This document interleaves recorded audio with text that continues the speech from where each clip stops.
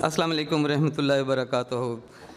Sorry, I was a little disturbed to know that we are just 100 minutes late. So I don't know if you can calculate how much sugar will drop in 100 minutes. I thought I was going to be the last speaker, but now I understand there are two more before you actually go off to your bread and butter. So hold on. They will actually be providing you with some sugar tablets so that you can keep yourself up. Anyway, the topic for today, I'll try to limit it to maybe 15 or maybe less, because Dr. Junaid Zafar would actually be taking over the complications of things. So management of hypertension, beyond blood pressure control, this is a little token of my introduction, trained in UK, and at the moment privately running into the Hamid Latif Hospital. Doctor के पास जब गया ना blood pressure का patient, आपने पहले सुना ही होगा, उसने कहा डॉक्टर साहब हाइपरटेंशन बढ़ी है, उन्होंने कहा टेंशन नाल सोना नहीं है, तो उसने कहा ये टेंशन तो बाहर बैठी है तो उसके साथ सोना नहीं है. तो if you are have MIL blood pressure or mother-in-law blood pressure, then there is nothing I can do. I think you should have thought before that. Anyway, just to kick off without wasting much time, this is a self-explanatory picture which basically tells you it's not just the pre-hypertension. That is where we actually have to focus before we actually move on to hypertension and to the end organ damage leading to death. Bad news. Just quickly to give you the feedback onto the statistical value, about 1.13 billion people at this point in time are actually suffering from blood pressure. And I think there are a lot more who have blood pressure, but they don't know. But this is the figure which has been actually quoted. The most unfortunate part, just like my yesterday's presentation, the 2/3 of the people having the blood pressure come from the low middle income. और पहले मरे होते हैं, ऊपर से blood pressure भी हो गया, sugar भी हो गया. So I think this is what we really have to look into it, that the treatment is financially acceptable. That's the most important thing. So 1 out of the 2 people with hypertension, they actually don't know they have it. Okay, this is, if you were around yesterday, this is a repetition of the yesterday's picture, but the figures are different. I shared you with the diabetic number of deaths, and this picture now is a hypertension leading to cause 10.4 million deaths every year. This is a lot. So bearing in mind that we are actually hungry, and so am I, and you are also, so we'll just give you the salient messages and carry on as it is. Background rational है and associate cofactor. मुसीबत एक दफ़ा नहीं आती, जब शादी होती है ना सालियाँ साले भी आते हैं. सो इस करके this is the way it goes on with hypertension. Make sure you do not have a co-risk factor. That's extremely important. Many times people stick to one part of the findings and they ignore the other one. And this is terribly important. Dyslipidemia, diabetes, smoking, and all these put together either singly or collectively basically leads to the endothelial damage across the body. It could be small vessel, medium vessel, or large vessel. But mother is only one, generally speaking, and it is the central obesity. It's primarily the commensal hypothesis. So, in सारों की माँ जो उनसी है ना वो पेट की चर्बी है, generally speaking. Starting with the insulin resistance, some people can actually kick off with the hypertension, somebody with the diabetes, somebody together. But take it from me, if you have diabetes or hypertension, one or the other, 80% of the people down the line will get the both, and in the background the dyslipidemia running. And if you are a smoker, then I think Allah Yafas. Okay, emerging concepts.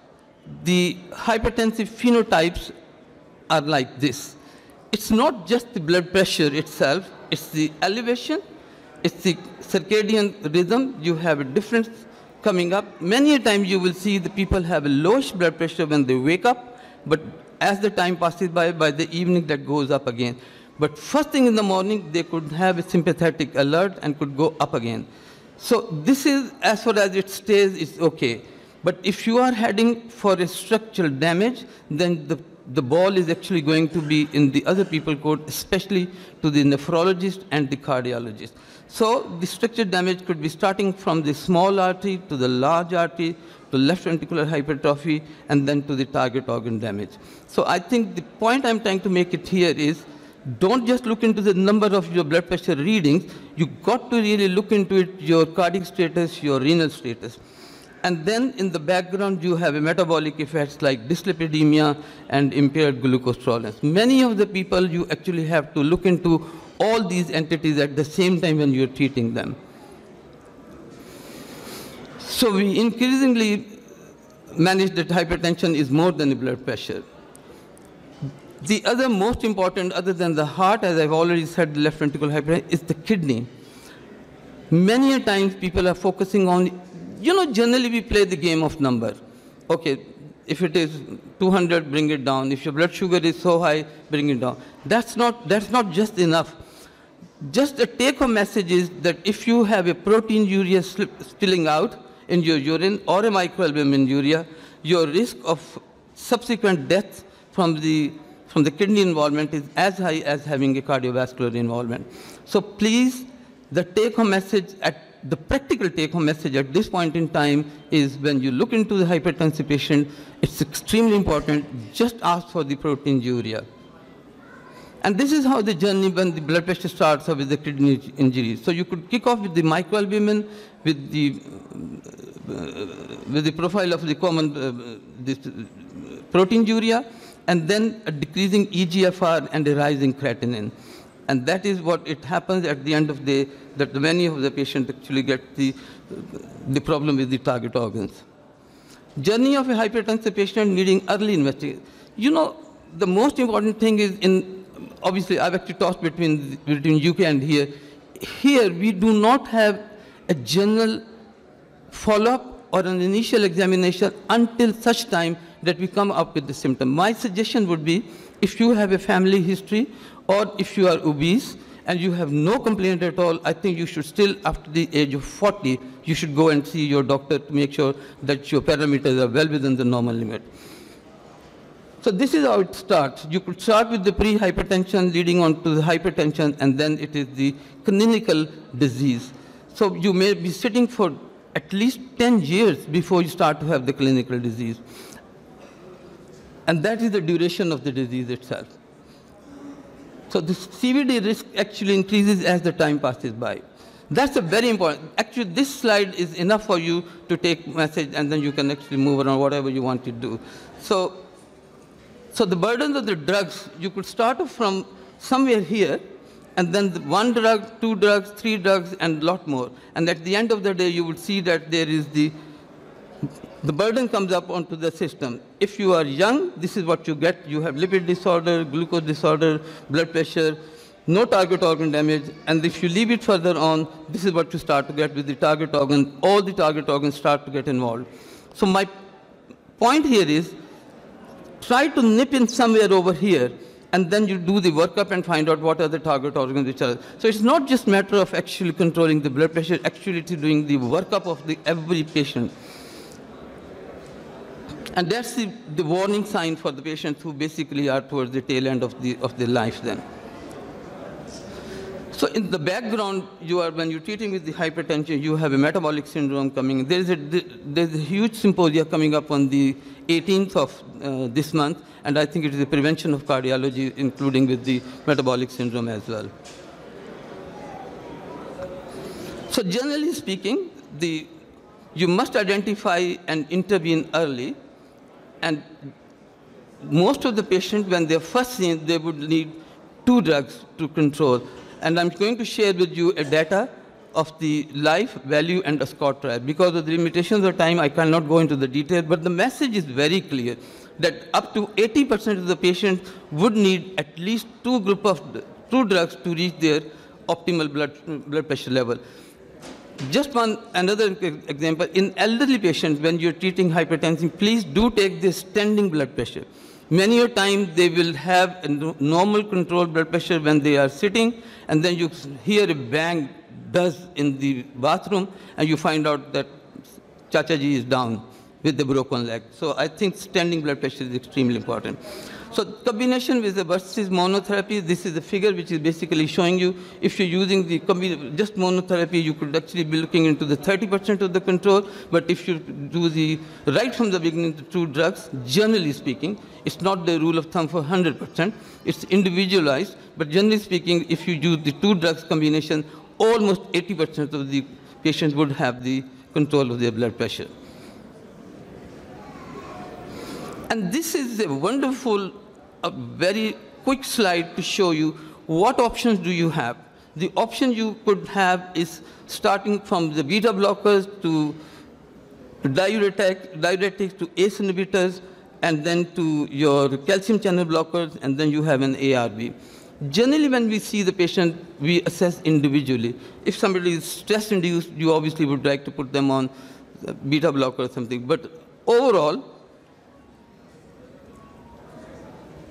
this is what is there. You could actually have the combination if you're going to protect your target organs, calcium channel and the ARB. You might be wondering why I'm not circling the ACE inhibitor. Most of the time, people who are coming from the villages or far-flung areas, you put them on ACE inhibitors, they would generally have many times a cough which could actually disturb them. But at the moment, the data which is coming up, and in the market, the combination is between calcium channel and the ARBs. So what are the calcium channel and the ARB generally, which has got a backup data, is with the amlodipine and valsartan. So the BP lowering effects and efficacy is their goal, and you can actually build up from the low dose and slightly go up then. So generally it is the 10 milligram amlodipine you could go. You could have a swelling of your feet, a very common complaint. It's not a complication, a very common complaint. Patient will come and say, Doctor Sahab, paun soojne shuru ho gaye. Don't please put them on diuretic. It won't work anyway. But if you combine them with the ARB or ACE inhibitor, that swelling is a large possibility it will go down. But if somebody is LD, you tell them to keep your feet up and then carry on, because this combination is not just the blood pressure control, it is the target organ safety as well. Normally, you could be using valsartan starting from 80 milligram to go to 160, but there are obviously people who would be needing even higher dosage. And if the blood pressure is not under control, then you could actually be using some more add-on drugs like diuretics or beta blocker on the top of. But as I said, generally you would need 2 drugs, and top of the line, the combination of the 2 drugs generally remains is the calcium channel and the valsartan. Goal of the therapy is to reduce cardiac and renal morbidity and mortality. None of your patients' renal profile will start to settle down until such time you have their blood pressure, their diabetes and their lipids well under control, and that is the only way, and then also reduce the weight. That's the only way you could actually have the less burden onto the target organs, especially the liver, especially the kidney and the heart. My message to you all is, if somebody is not under control of the renal profile, the creatinine is going up, the EGFR is going down, go back and look into the status of the regulation and the control of their diabetes and blood pressure, and adjust it accordingly. The target to treat for the blood pressure generally, when if the patients are not having any diabetes or something, then the level is something like 140/90, and when people are having the diabetes or chronic kidney disease, it should be 130/80. But make sure, again, as I said, please do look into this standing blood pressure, especially for the elderly people. They have an autonomic neuropathy and they can suddenly drop down.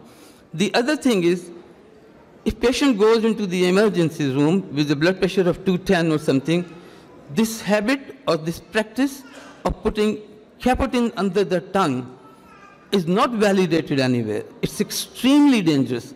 So I think if that is the situation, then you have to really look into and work up the patient very carefully to find what else we could do. But please do not put capotin under the tongue, because they can collapse right there in front of you. So my extremely important message here is that you should not be putting these sort of things sublingually. So the winning combination, generally speaking, is the valsartan and amlodipine against the word of the hypertension. And I would simply say the time is the most important factor. You leave it unattended for a long time, you start to have the structural damage coming up. So right from the beginning, you look into the figures, total holistic approach, and the answer is A, B, C, D, E, and F. A is the A1C, B is blood pressure, C is cholesterol, C is cigarette, D is drugs, which are cardio-renal friendly, E is exercise. What else is E? E is ECG, and Dr. Junaid Zafar is here, and E is echocardiogram. And what is F for? Not father-in-law. F is for foot. All these patients, blood pressure or diabetes, please look into their feet very carefully. You could lose their feet just like this because they have a peripheral neuropathy and they would not know they're actually sitting on a problem with their feet. So the time is most important, and if you are not picking up your hypertensive patient and doing the workup at the right time, I think you are going to end up in a lot of problems. And my take-home message would be, must pick up hypertension early and intervene accordingly. The earlier you pick up and the earlier you keep it under control, the best is thing. Otherwise, be ready to pay the price. So with this thing coming up, I think the message is there. I'll dot on, absolutely. I think I couldn't be any perfect than that. So it's the time for, abhi 2 aur hain. So it's time for lunch or tea. So I thank you, Edward. The 15 minutes is just enough time to give you the baseline. Thank you.